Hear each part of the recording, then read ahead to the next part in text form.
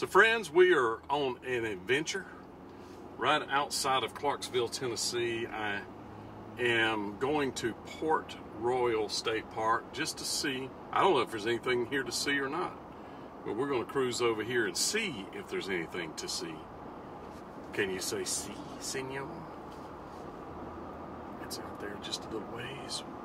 1.6 miles. Si, senor. Just beautiful out here. It's really a nice place. Love these farms up and down. His home right here. Really nice.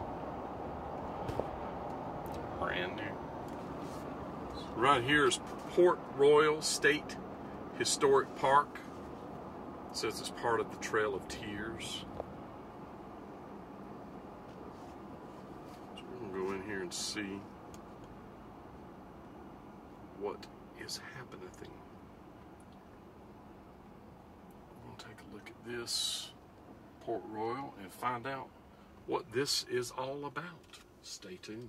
So I'm going to cruise up to the structure that is right here. We're going to see what this is all about. I have no knowledge of this place whatsoever, but I want to know. So I saw a historic marker on the left. I see some water. I see a bridge out in the distance. They're doing work on this house, restoring it. Some restoration work. Look at those old bricks. This thing's been here a while. It's had some repairs too. You can see where these bricks are a different color than those up there. It says, before the Civil War, hundreds of enslaved African Americans in Port Royal and on surrounding plantations and farms toiled so that the Red River Port could flourish as a center for tobacco inspection, storage, and shipment. Accordingly, like most Tennessee towns, Middle Tennessee towns, the majority of Port Royal's white citizens supported the Confederacy. Local women organized a Ladies' Aid Society, provide needed supplies to Company E of the 50th Tennessee Infantry, primarily comprised of Port Royal men. Most of them were captured or deserted at the fall of Fort Donelson on the Tennessee River in February 1862. After federal occupation in February 1862, many of the African American men of Port Royal ran away to Clarksville to join the United States colored troops at Fort Bruce on the Cumberland River, an act which asserted their freedom. After the war, the same men and their families became active members as the Port Royal community as shop owners, craftsmen, ministers, and leaders. Port Royal slowly declined into post-war years as railroads took business formerly conducted with flatbeds and the tobacco market moved to Clarksville. So this is Luke Fort, fled Port Royal slavery to join the 101st United States Confederate I don't know what USCT, 1864, at 28 years old. After the war, he became a minister in nearby Guthrie, Kentucky. So he saved, or he lived, luckily, through this. So this is Port Royal. Let's see what it says this building is. I saw a little marker out front.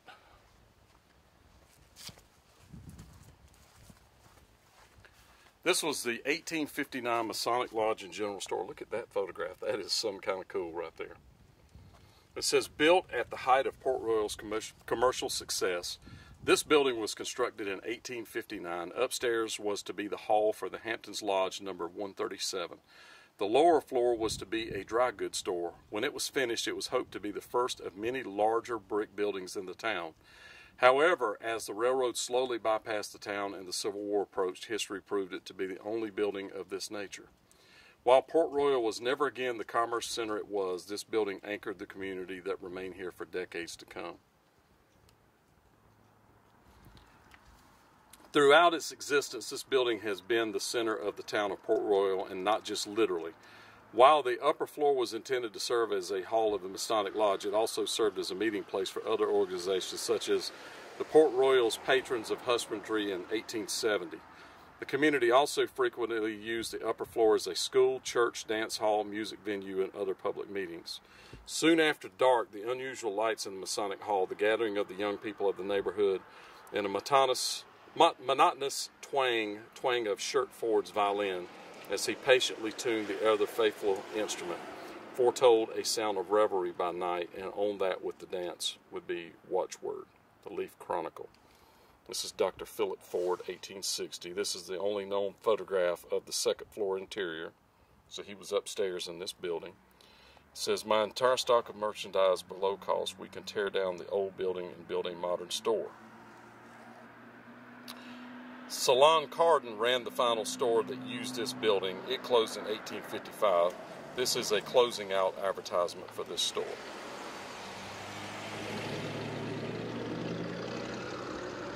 But this looks like the store never got torn down. Let's see. Can a single building tell the story of an entire town? In this case, it must.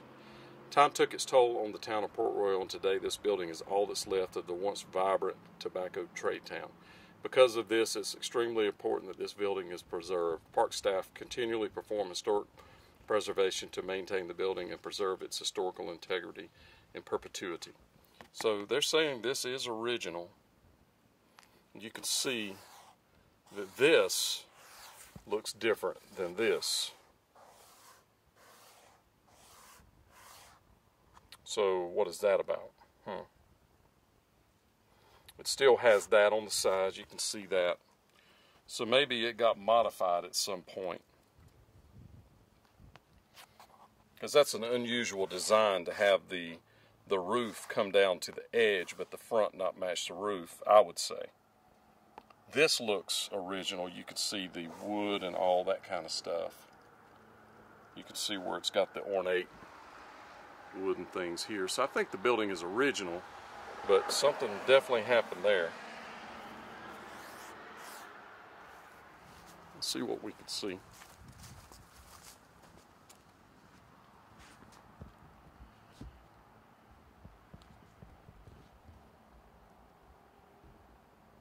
Yeah, you could see where the bricks on this part are different. So it used to be the other design and they added to it. Maybe just a change. Interesting. So this is Old Clarksville Springfield Road,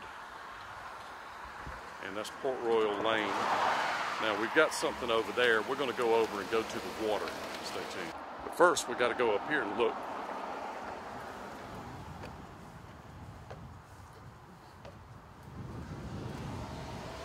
Yeah, they're doing some restoration inside there, so you know we'll get you some photographs so you can see.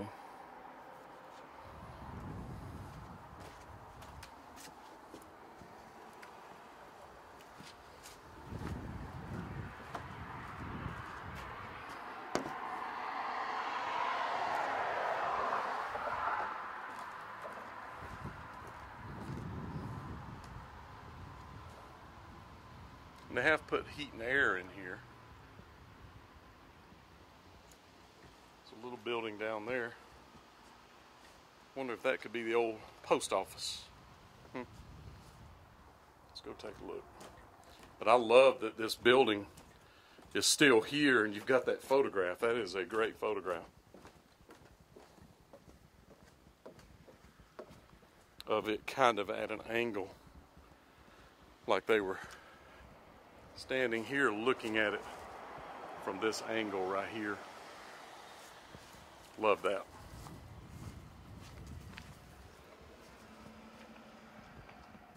Let's cruise over here and see what this is.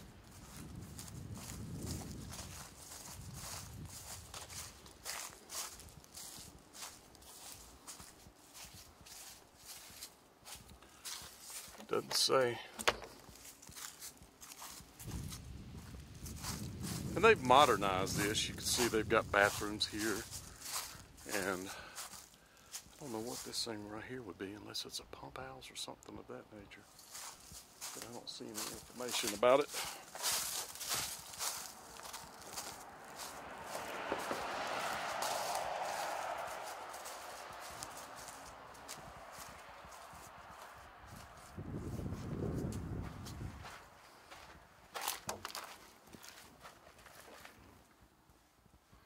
kayak. Old school. Yeah.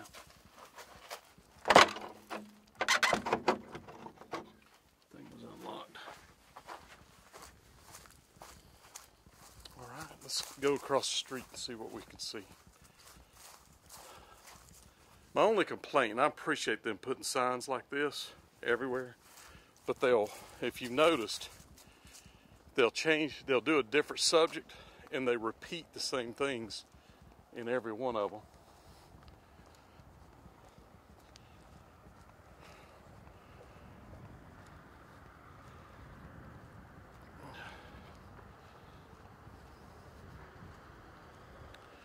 It says, founded in 1797, Port Royal was an early economic hub for the tobacco market of the Red River Valley, home to a tobacco inspection point and flatboat construction yard.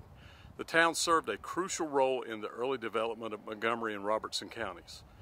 Port Royal also served as a resupply town on the Great Western Road, which was the only direct route into Missouri and the West from Nashville during the early 19th century. Between 1837 and 1838, over 12,000 Cherokee people marched through and encamped at Port Royal on the northern route of the Trail of Tears. After 1859, Port Royal suffered from economic hardships caused by railroads replacing flatboats as the main transportation method for tobacco in the region. The railroad bypassed Port Royal, taking with it the tobacco market and much of the town's population. By 1908, Port Royal was a declining community but made newspaper headlines as the only town in Tennessee attacked by night riders during a Civil War unrest known as the Black Patch Tobacco Wars. In 1940, the post office closed and Port Royal became a small crossroads community. In 1978, the state purchased and preserved the town site and the Port Royal Bridge as a state park. It says it's continued on this side. From the 1840s to the 1860s, Port Royal experienced its greatest economic period. In 1844, the Tennessee Manufacturing Silk Company and Agricultural School built a silk mill here. Governor James Jones delivered his inaugural speech in a suit made from the Port Royal silk. While the only 1859 Masonic Lodge stands today, stores of all sorts, inns and hotels, manufacturing companies, and educational institutes were in the old town of Port Royal. After the Civil War, Port Royal provided prospects for newly freed African Americans. In 1867, Mount Zion Baptist Church was built south of town, which was pastored by Reverend Horace Carr, who purchased his freedom before the Civil War. A carpenter, Carr ran the local ferry. Other local black business owners include Tom Dortch, shoe and bootmaker, John McGowan, broommaker. In 1872, Benevolent Society No. 7, a black fraternal society, was established nearby. In 1893, they built their first lodge hall on Main Street in Port Royal. The church and the lodge are active organizations today. That's interesting. So this thing says that there were many other buildings, but I thought I remembered reading over there that they were saying that that was the only building in the town. So, conflicting, yes. And it looks like you can drive down here.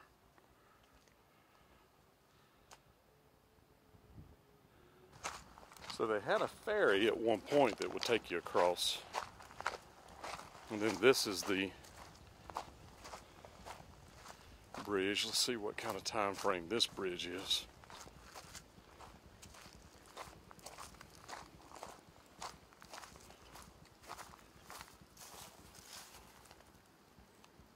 Okay, so it's showing the bridge there. Now we're getting somewhere, and it's showing the lodge there. So this was a public area. That area here, they're saying, was the public triangle. It's showing that building up there being here, which is at the corner of 25. Well, that would have been helpful. Those are some big lots, by the way. So it's showing this little river running into a big river. So the big river goes that way. This little river flows into it right there. And that's 1797 is this. They're not showing the bridge or the lodge back then.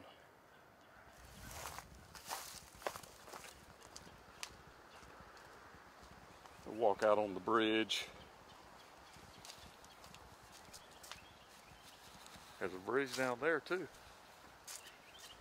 I think you can drive on that one.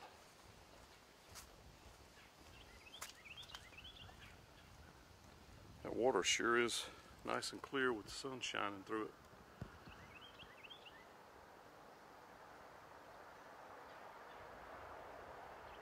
Reckon you find some arrowheads down in there and some Indian artifacts. I bet you can.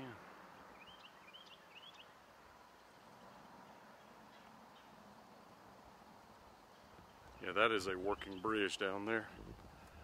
So this is old school, but this is still modern construction. You can see that this thing is made out of steel and rivets.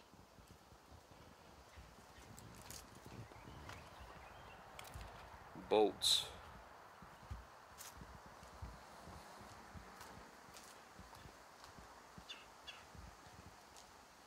Interesting stuff. I'd love to know the locations of some of these other buildings. Somebody down there fishing.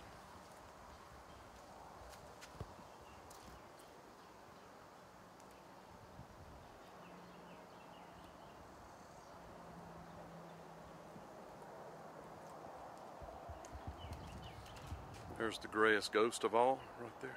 All right, so let's see if we could see the church. We're gonna come down here and turn right.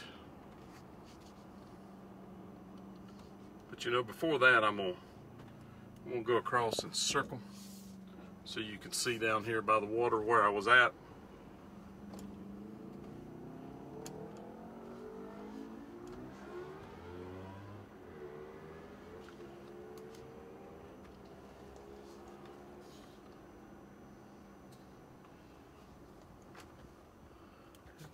Here.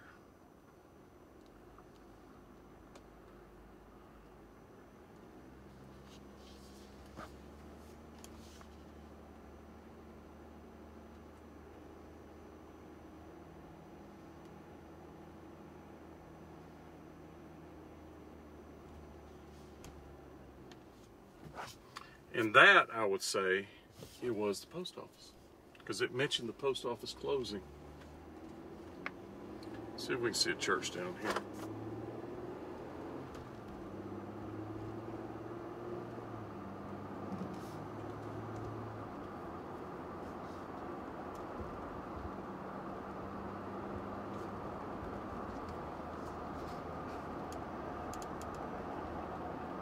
Because it mentioned a church being moved somewhere close.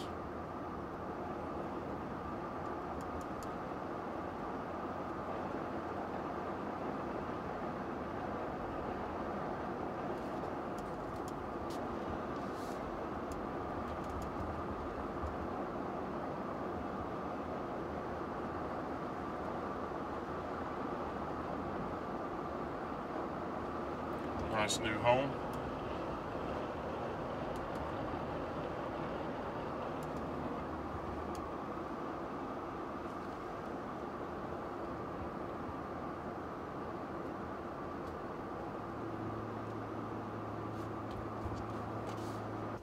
So I'm turning around going back towards Port Royal. And I would have never figured a port would ever be here in a million years. And that house right there looks period. Look at that old graveyard right there. Wow. But that house, nice. That's old school. So we're gonna go back down here and I'm gonna make a left. There's a little side road that comes up to Port Royal. Maybe the church is down there. I haven't seen it anywhere else.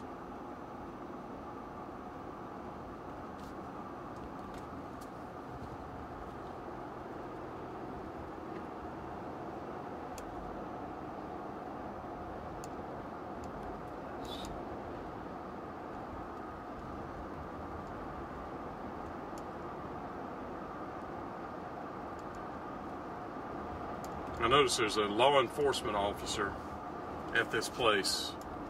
And the place is tiny. There's literally a guy here. I go through whole towns, there's not any cops in. And there's a guy in a truck here, established 1978.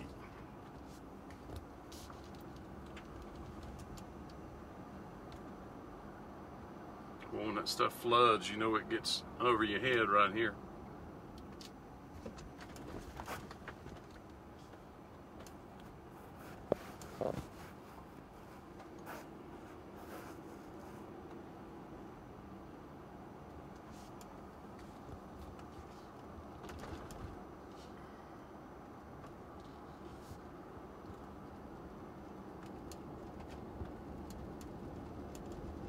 So there's a guy in a pickup truck that says law enforcement on it, sitting there, and the whole time I've been here, he's been there and driving around.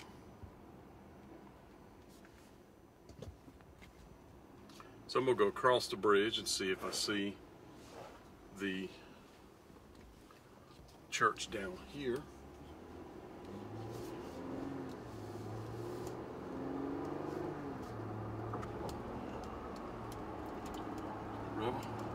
Is there someone still down there fishing? Maybe.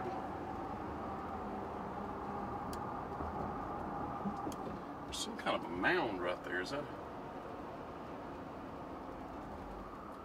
Well, they do kayaking here. Run amok. These are all cabins.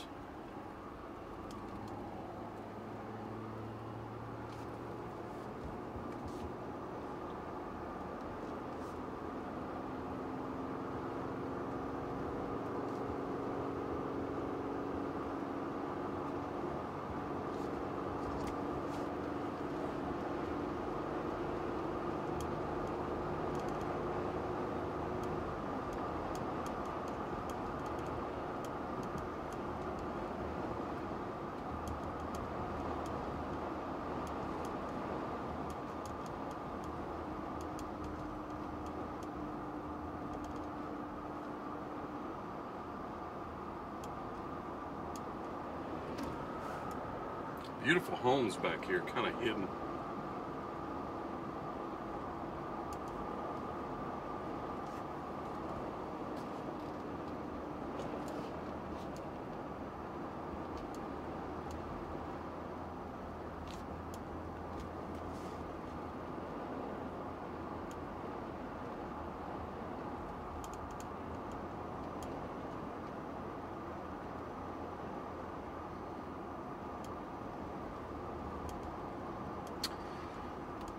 No church.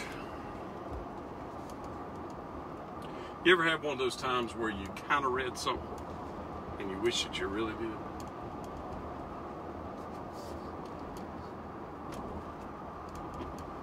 This is one of those times.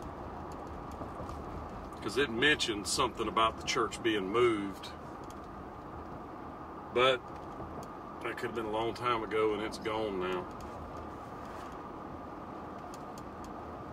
But if they preserved it enough to move it, they cared that much about it, I would think most likely it was still around.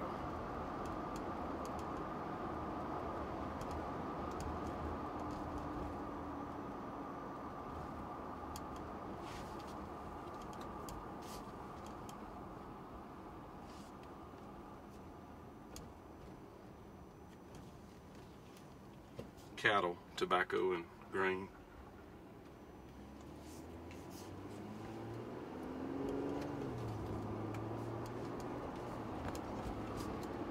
Beautiful. Love these old farms.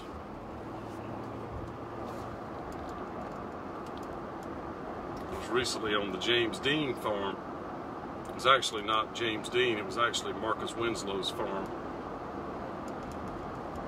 But James lived there.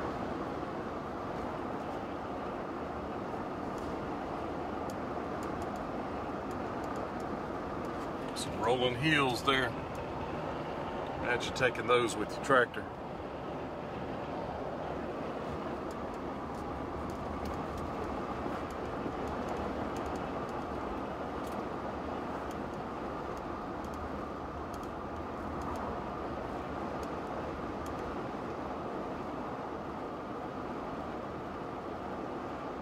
A lot of new construction out here too.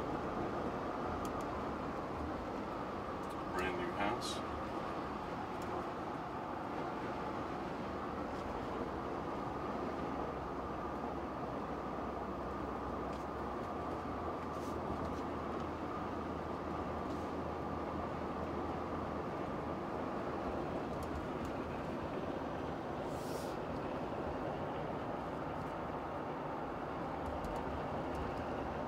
Cabin.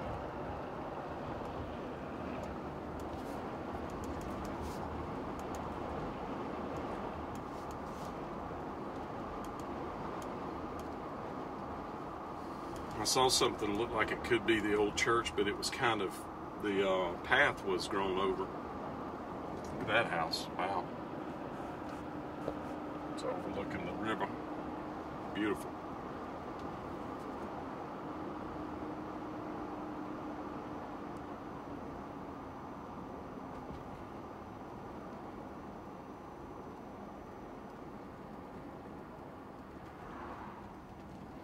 It is kind of interesting looking that that mound built out there.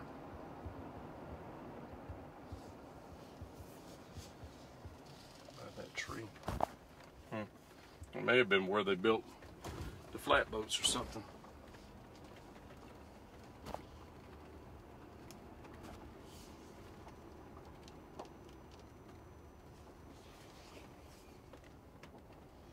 Saying this takes you to the historic road bed. Maybe there's still part of a road left. Let's go take a look. Stay tuned. Trail of Tears to historic road bed. So this is where we're at.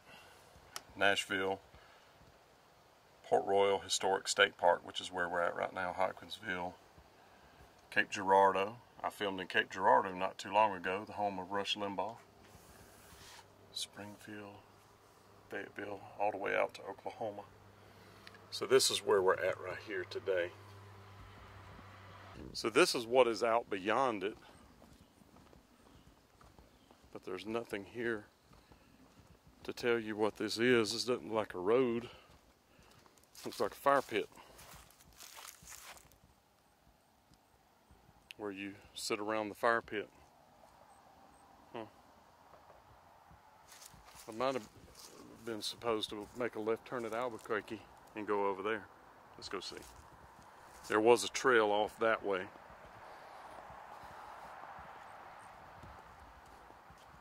It is a beautiful day, not too cold.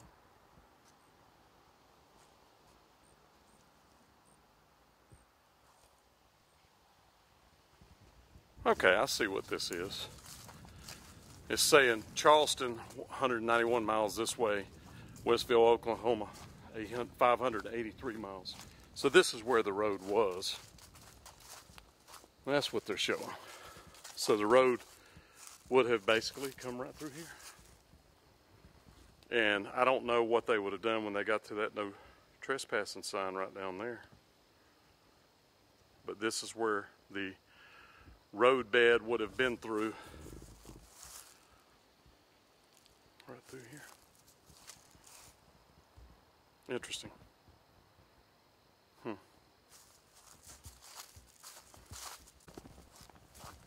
But that's what they meant by historic road bed, where they'd actually worn a road down or cut a road through, just like they do modern day.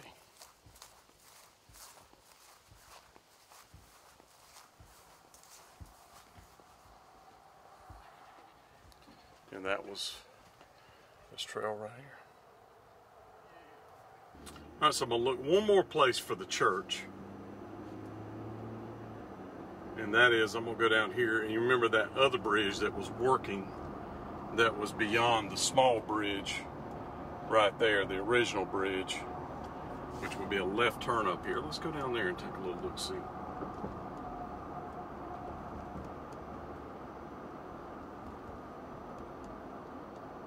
If I was gonna move a church, I'd probably put it down here. But that's probably just me. In fact, it's telling me that's the way to go out of here.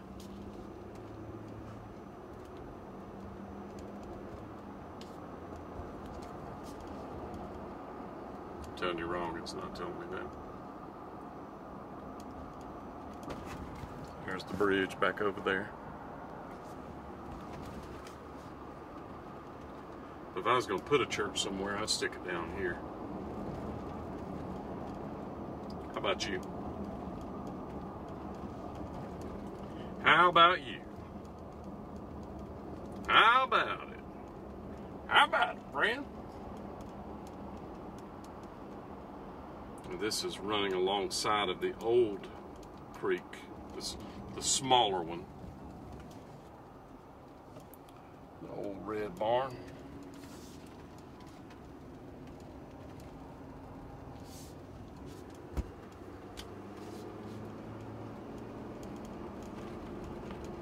Can you imagine if you could superimpose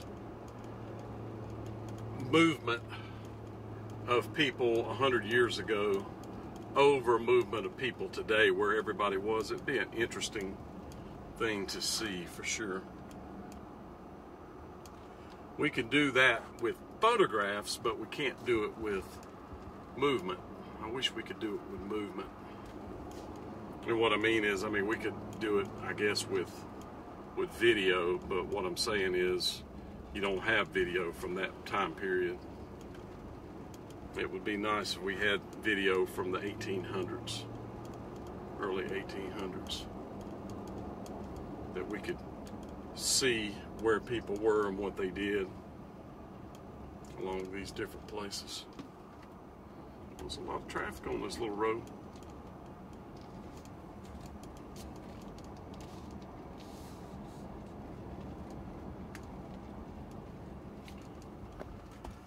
Yep, I don't see a church down here either. So maybe I just imagined it.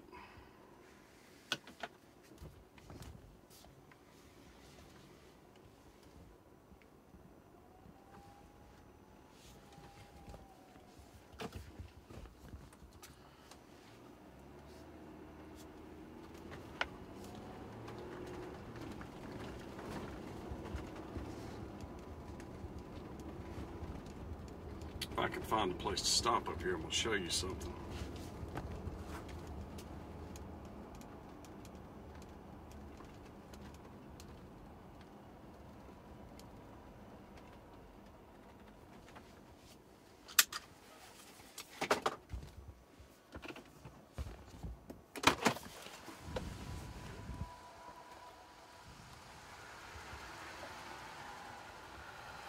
What I'm going to show you is this was all corn. They picked these. That was hay right there. You can see they rolled it up.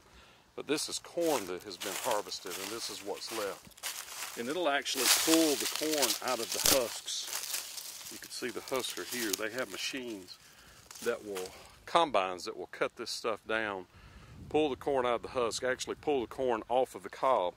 There's a piece that they missed right here. You see. But it did pull some of the corn off of it. But that is what corn looks like in the field. Right there. And see, when it's hard like this, they've got a machine that can just pop it right off. And you see,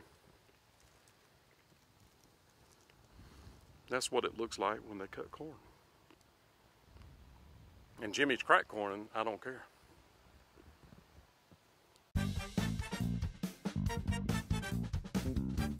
So make sure when you're watching the Weekly Spa Guy, you subscribe, you give me a big thumbs up if you like the video, and watch the Weekly Spa Guy, friends. Thank you.